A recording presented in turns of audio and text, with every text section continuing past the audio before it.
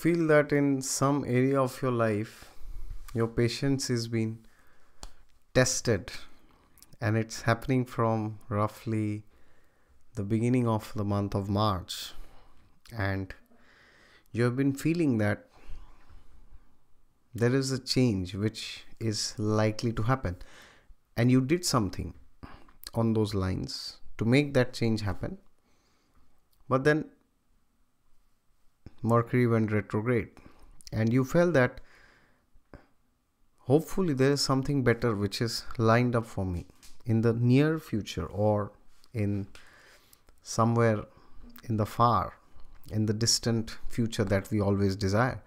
And because of that, you decided to revoke a certain path which you had decided in the month of March, by the end of March.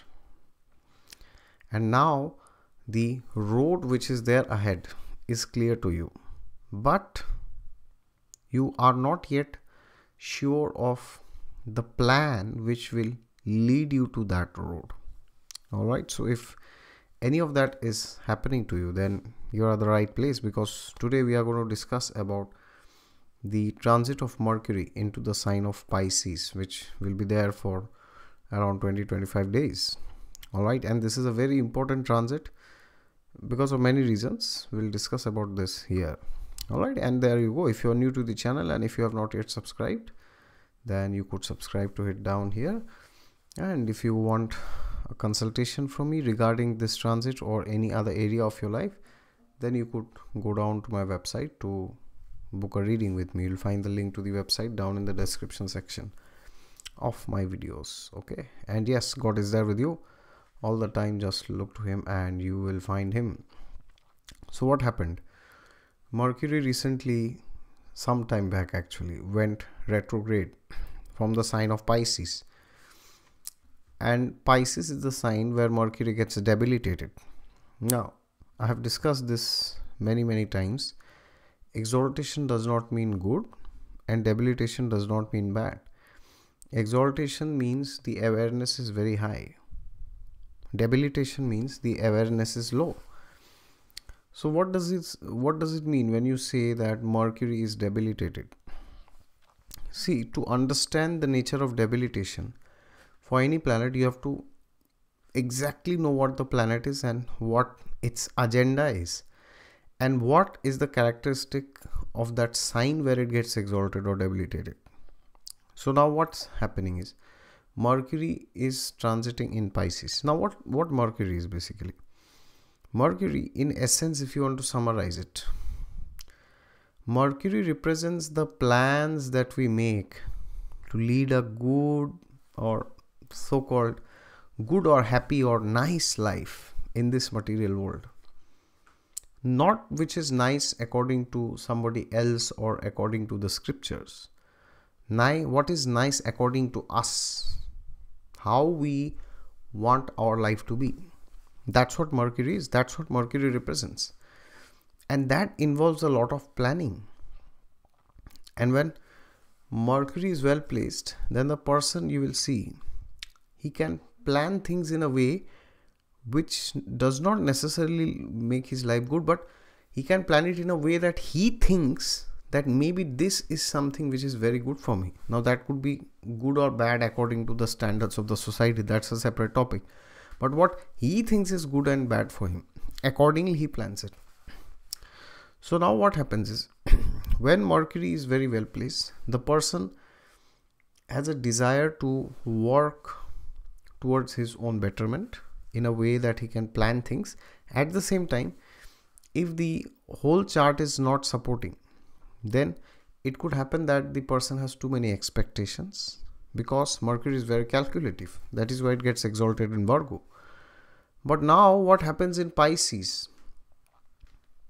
Pisces is the sign where you realize that even if I plan, things can go wrong sometimes. So now when Mercury transits into Pisces, what happens? You have your own desires. You have your own perfect plan of what you think will give you the highest level of happiness or pleasure or financial gain or any gain of any sort. But then Pisces tells you that not all of your plans can work. But the question is, why do you feel like that? Because when Mercury enters Pisces, it could give you a vision of the things which you planned. What will happen if it doesn't work like that? What will happen if this goes wrong? What will happen if that goes wrong? What will happen if I do not get the results of the actions which I have taken in the last 2 weeks, or in the last week to be more precise? What will happen? Now, this does not mean there is an unnecessary fear. It simply means that during Mercury's transit into Pisces, we should try to understand that things always may not go our own way. Or rather than saying it may not go, I would say it does not need to go the way we want them to be. Because generally things do not work out the way we want them to. Most of the times it works out the way that it is destined according to our own karma. Now, you will always see this, that people say that, oh, whatever happens, happens for good. And you will see that if something bad or something negative happened to us 10 years back, then we often try to justify that bad or not so nice thing which happened 10 years back by seeing a success which happened last year. So we can always justify it like this. Oh, actually, 10 years back, this college rejected me. So because of that, last year I got admission into this college. So that's the outlook which generally people have. Now, my point here is that whatever is destined according to your karma, that happens at the end. That's what destiny is. And your free will comes into play by seeing how you react to what is destined. Alright, I have said this many times. Free will and destiny are not in competition. People always think that free will is the measure to which, the extent to which you can change your existing infallible karma. No, that's not what free will is. Free will means to the extent you react to your karma which is destined, which you cannot change. So when Mercury transits into Pisces, you will realize that you need to exercise your free will in a right way. You just cannot react to everything in the way you think you should react. Because if you do that, then there could be repercussions. Which simply means that you need to let things reveal as its own course.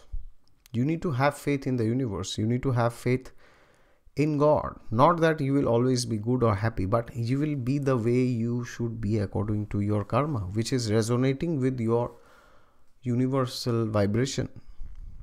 So that faith is required when Mercury enters the sign of Pisces, and thereby you need a lot of patience also, because to work in a detached manner, to assume that everything that I want may go wrong and still take the hard work to do what you still want to do, that is difficult. And that's what the lesson of Mercury's transit into Pisces is. And it's going to be a very important transit, because now is the time that there is a plan ahead in your journey which you might have noticed, but you still don't know what exactly are the steps that will lead you there.